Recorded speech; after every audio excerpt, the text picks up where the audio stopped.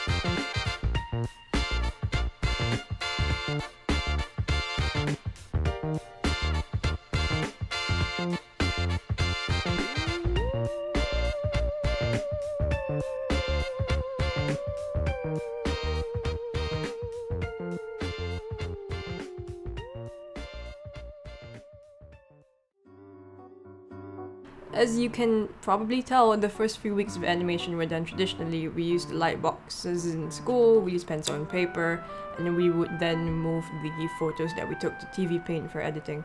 Due to COVID-related restrictions, it was extremely difficult for everyone to access the animation lab, so we were allowed to carry out our assignments on Rough Animator on the iPad, which is $7 if I'm not wrong. This was an exception that was made only for our batch, so you should keep that in mind. For week 1, we started off with the bouncing ball, and we had to animate 2 balls, one of a lighter variety, maybe like a rubber one, and the other one was a heavy one. So most of us went with a bowling ball for this one because it was the obvious choice. The main thing we were told to look out for was how much further the ball traveled when it was light, and how it would bounce much less when it was heavier or not at all, maybe just once or twice. For my submission in particular, my professor's feedback was that the ball looked as if it was alive and moving as a living thing would, and this was mainly because of the amount of time the ball spent in contact with the ground. This is more apparent in the light ball, and I can pinpoint where I went wrong because I remember making that exact decision. I had 3 frames where the ball was in contact with the ground, where 1 would have sufficed. If you Google the frames for a normal bouncing ball animation on Google Images, you will see people normally draw the ball stretched just before it hits the ground, still suspended mid-air. On the next frame, it's squashed as it hits the ground, and then the next frame is just mirrored of the previous one. Just having that 1 frame of impact on the ground makes it look faster, and my choice here was to actually do an in-between for those two frames, which are the squash and stretch, and as a result, it kind of looks like a frog having to wind up before every jump. And it doesn't look like it's jumping because gravity and like physics is telling it to. It looks like it's jumping because it wants to. Yeah, that's where I went wrong basically. And what I think is appreciated in this assignment was the idea of giving the ball three-dimensionality, where you can kind of see the design on the ball rotating. So I do think details like that were appreciated by my professor, because he did comment on that in everyone's assignments as well. For week 2, the assignment was titled Creative Ball, where you could just animate wherever you wanted, so long as there was a ball in there which was kind of bouncing. My classmates did things like having the ball transform into a small dragon, having it be tethered on a string, etc. I went with having it hover a bit in mid-air, then transform into a robot with legs, and then it would scale a wall. I fixed my previous issue of the ball looking like a frog by limiting the amount of frames where it was in contact with the ground to just 1. I did do a test for this in Procreate so that I wouldn't waste any paper, and to some extent I do kind of prefer the Procreate one, especially at the point where the robot lands and there's a little squash as the legs kind of spread out to support the body's weight. My professor didn't really have any specific feedback. I think I was last for the critique in class, as in I was the last person whose work was looked at, so everyone at that point was kind of tired. For week 3, we were learning about how to animate a balloon pretty much, but the focus of it wasn't necessarily the balloon, but more so the string and how that follows through with the balloon. We were studying things like how a flag flows in the wind, and just watching videos of other people animating balloons and strings. The main thing was animating the string trailing behind, how it would flow with the wind, and then how it would gradually come to a stop as the balloon stopped moving. I think I was really weak in this one, because I had to actually repeat this 3, 4, maybe even 5 times before final submission, because I could not figure it out. I could not figure out how to get that curve moving through the string, and eventually smoothing out into a straight line that would swing forwards and then back. And I do feel like I could have had more frames at the end to have the string come to a more gradual stop, because I do feel that the animation looks a bit abrupt. And my professor's feedback was more or less what I said above. And also the balloon comes to a stop far too quickly. It lacks that bouncy, floaty quality that a balloon would have.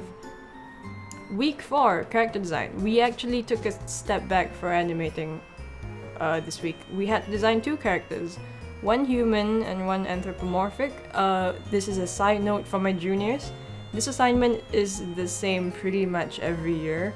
You will always have to design one human and one anthro character. I actually just rehashed 2 characters for my webcomic for this one, because creatively I was not in a good place and I was very drained for some reason. So it was a matter of just taking existing designs and turning their designs into something more interesting, more captivating, easier to animate. You know that meme that's going around where it's like character design means you gotta have a good silhouette, and it's just a picture of like the bird in that sad poem picture? Yeah, it's something like that. Because the main reason for me wanting to change designs was I didn't want to have to animate Atlas's scarf, and I also didn't want to have to animate the bird character's tail coats. But I ended up doing that anyway, so joke's on me, I guess. I think character design is really fun, so I was just messing around with the characters a lot.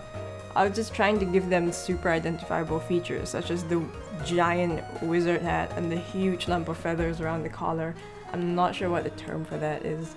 My professor said that he enjoyed the fact that I gave colors and had an expression sheet and even had this little snippet of the characters interacting.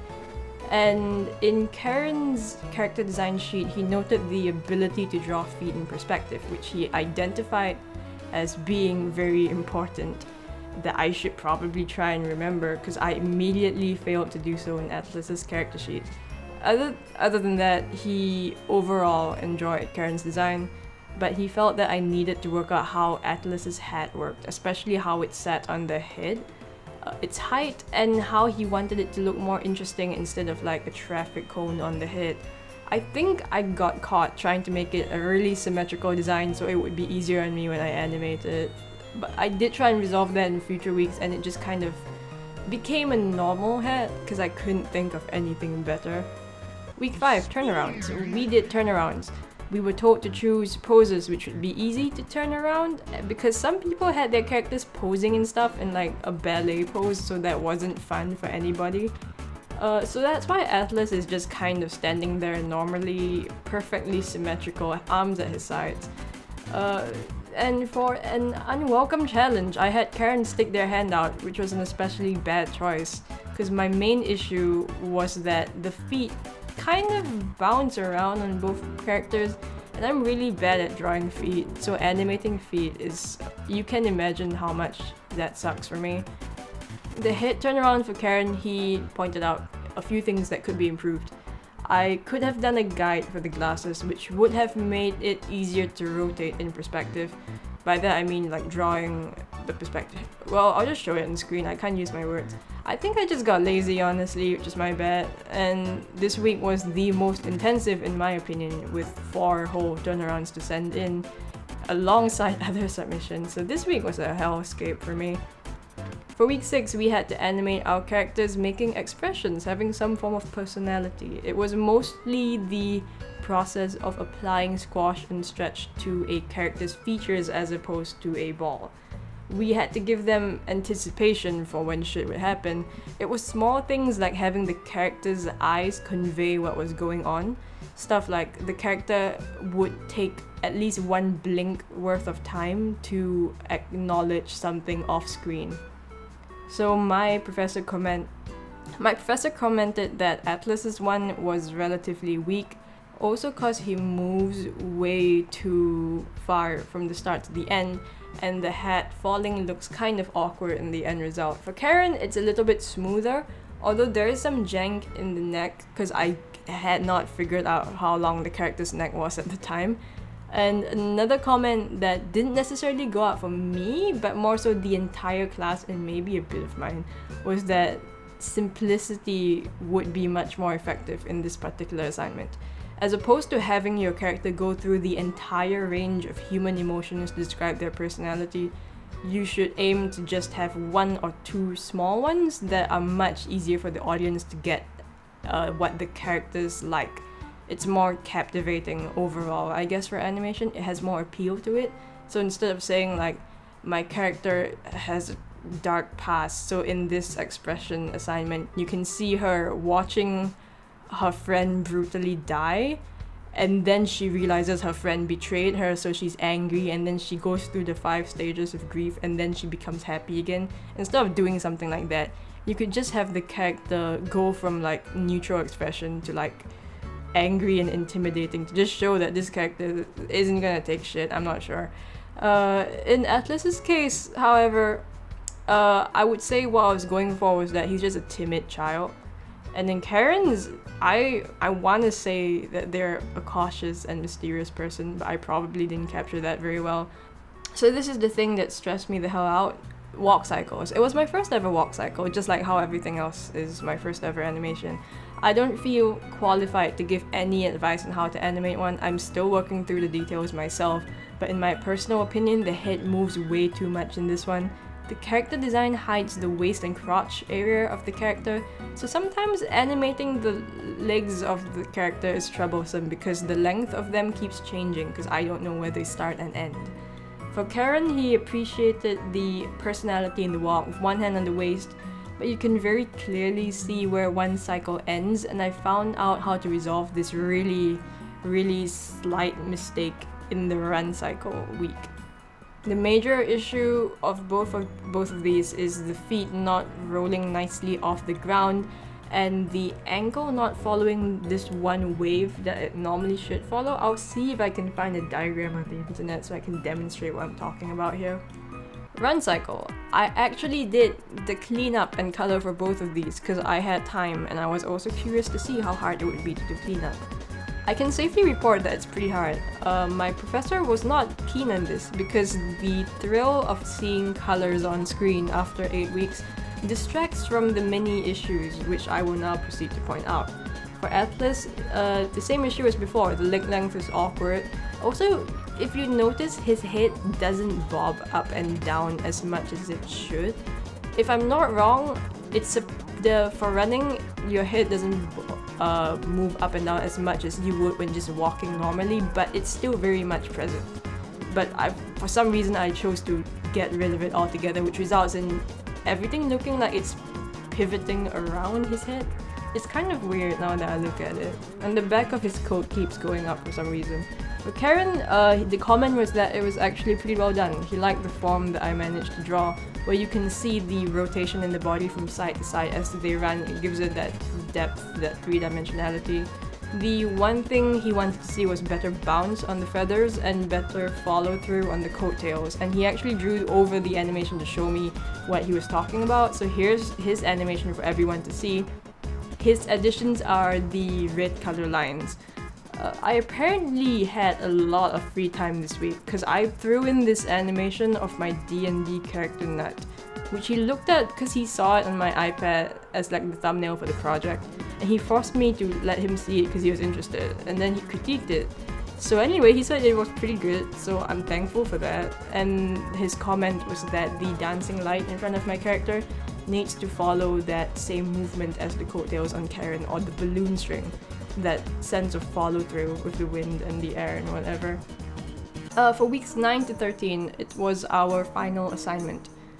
We only had to submit one animation this week. You had to have either a character interacting with a heavy object or both of your characters interacting.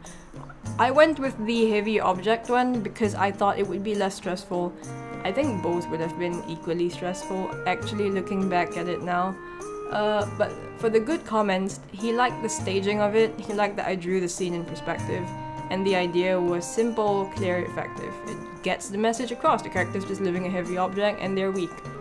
The so-called rough version of the animation was apparently well received by him, probably because I got my idea out really quick, and there was personality to the characters simply by having them fall over like a dumbass. And he gave a lot of feedback to this one, like having the character move their body towards the book to make it parallel, to show that they are trying to maintain their balance as they lift it. And having small details like leaning back to support the weight and having their knees wobble a bit as they try and stand. The parts which didn't turn out great in the final were the things that I mentioned, like I couldn't draw the knees wobbling cleanly. I couldn't figure out how to get them to like kind of shake convincingly as well, as you can kind of see where I got lazy and just copied and pasted the frame and moved it slightly to the top right to show shaking. In the last few frames, the head is meant to land on the book and just bend over it, but I think I forgot because I drew it kind of just passing through the book as if it isn't there. And I only noticed this after submission, so that's on me, and I probably lost marks for that. But apart from that, the characters' expressions were generally well done. Bonus points for perspective, though it's not 100% accurate. As you can see, the book is actually a bit too big as it falls behind. And the size of the character it's not really consistent with the perspective grid in my opinion. That's the entirety of my breakdown of my animation reel for basic principles of motion. I do not feel qualified to give anyone any more advice on animation as of right now, so if you have a question, direct it at someone more skilled, because I may give you a very, very wrong answer. However, if you are a junior from my university, hi, I'm very sorry, because I've been told that I have an unapproachable aura because I'm very awkward. And also, I tend to look angry with things, because I kind of am. But if you have questions about this class in particular, I don't mind answering as a senior, and not as some stranger on the internet, so don't be afraid, please. I'm begging you. I hope this has been insightful. Or if you don't really care much for the breakdown, I hope it was fun to watch regardless, at the very least. What's one thing I learned from this class? It's that people should, if you're considering animation, you should probably buy that one animation book that everyone talks about, the animation survival toolkit or something. I'll put a picture here, but it's that one book that pretty much everyone in animation has. You should get it. I think there's an iPad app for it too if you don't want a big book. Thank you for watching.